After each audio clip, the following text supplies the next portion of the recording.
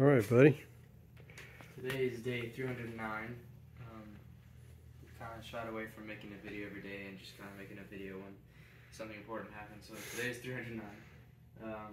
Past few weeks we've been busy with some stuff, family coming over, so we hadn't had much time to work on things, but we had finished wiring up the BMS.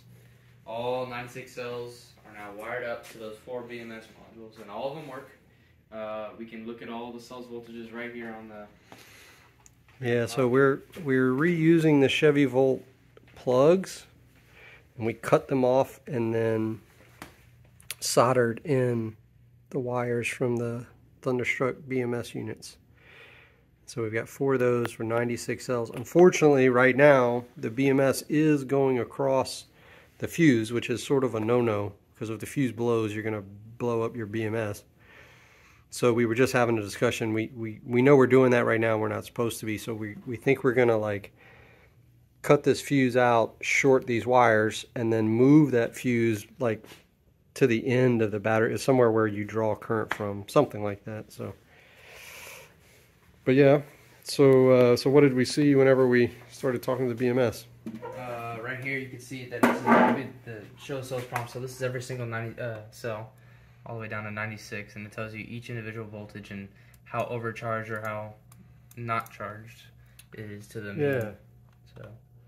And so we are seeing 96 cells. The standard deviation is really low, so I guess this thing was pretty well balanced when we got it. Or I think that's low anyway. It seems low. So we're trying to listen to the CAN messages between the MCU, which is here, and the charger, which is down here. And I'm not seeing any messages really until we plug in the charger, to actually charge. Then the charger comes on and we see some messages coming out, but they aren't what I expect. Like I'm not seeing messages that I can decode right now, so I'm gonna have to like email the Thunderstruck guys and try to understand what I'm not understanding.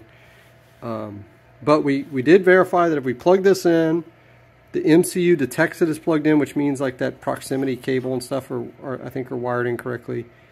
It does try to start charging, but of course we don't have the battery hooked up, so it doesn't do that very long before it gives up.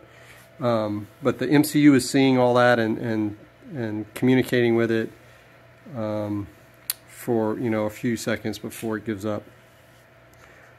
So that's good. What else did we do?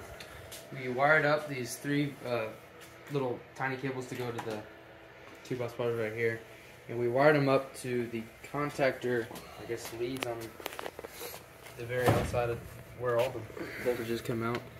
And we plugged these in, and we've got 2 contactors to click, so I guess there's 2 in here, and we got both of them. I think there's 4 in there. Click on them. But what we did is we found from the service manual, we found some pinouts for these 2 plugs, and there are some pins in there for the positive and negative contactor, the main voltage contactor. I think they have some other ones for like charging and like a pre-charge resistor or something like that. But Charlie and I are hoping that if we could figure out which pins to activate with 12 volts in here, that we can reuse the contactors that are in here, and that should just energize this plug. And maybe if we can find this connector, which I have so far I've been unable to find, but if I can find a way to buy this connector, then we can reuse this whole thing as our interface and use the contactors that are in the Chevy Volt, which I think would be nice. I don't know, we'll see if it's more trouble than it's worth, but I did order some connectors that I think will fit these on Mauser, but that's not going to be in for a couple of weeks. So in the meantime, we just made some little connector pins to fit on there and put heat shrink on to make sure they couldn't short anything out.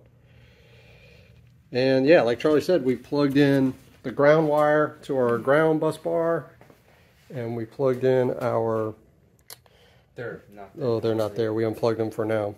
But we just sort of tapped them to the positive voltage, and you can hear the contactors click. So we're feeling pretty good about that. That might be good, right? Mm-hmm. What else did we do? small thing. We kind of had delusions and had told ourselves that we were gonna keep all these cardboard boxes that we got, and we're gonna start selling all these old Porsche engine parts. Yeah, we have. I don't know if anybody is interested in Porsche 924S parts, but we've got an engine in there. We got a box full of parts on here. We've got a transaxle over there, and we've got just tons and tons of parts from under the hood and things that we're never going to use in like exhaust parts. And we had a whole bunch of cardboard boxes back here stacked up, like above. You couldn't even see in the back of the car. So I took all the boxes that we didn't need out, flattened them, and threw them away. Now all we have is the big battery cover, the muffler, the sway bar, and the CV joints, the old rotors, and then the manual steering rack that we got earlier is sitting right there. We'll eventually have to put that back in, but yeah, I think that's it. All right, so made a lot of progress with the BMS wiring. That was a lot of wires. Charlie soldered most of them. Now we can talk to all of them. We can talk to the charger, but it's talking some language on CAN that we don't quite understand, so we need to figure that out. We can activate the contactors, which is good. I think if we just keep playing with things and keep rolling the ball around, eventually we're gonna make some progress. All right, is that good? Mm-hmm. All right.